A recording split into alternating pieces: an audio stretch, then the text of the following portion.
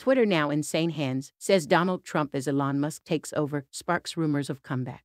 Musk has indicated he would reinstate Trump's Twitter account, but the former U.S. president has not said anything about returning to the platform. Former U.S. President Donald Trump, who was banned from Twitter after multiple provocative tweets during the U.S. Capitol riots last year, on Friday hailed Elon Musk's takeover of the microblogging platform, saying he was very happy that Twitter was now in sane hands. "I am very happy that Twitter is now in sane hands and will no longer be run by radical left lunatics and maniacs that truly hate our country," Trump wrote on his own social media platform, Truth Social. Soon after, speculation started brewing of whether the former U.S. president will be allowed back on Twitter. Musk has indicated he would reinstate Trump's account, but the latter has not said anything about returning to the platform. Trump said that he thought his Truth Social platform looks and works better. "I love Truth," Trump wrote in a post on his platform, reported Reuters. He previously said he would not return to Twitter. Trump was suspended from Twitter following the massive attack on the U.S. Capitol on January 6, 2021. The prospect of Musk running Twitter has alarmed activists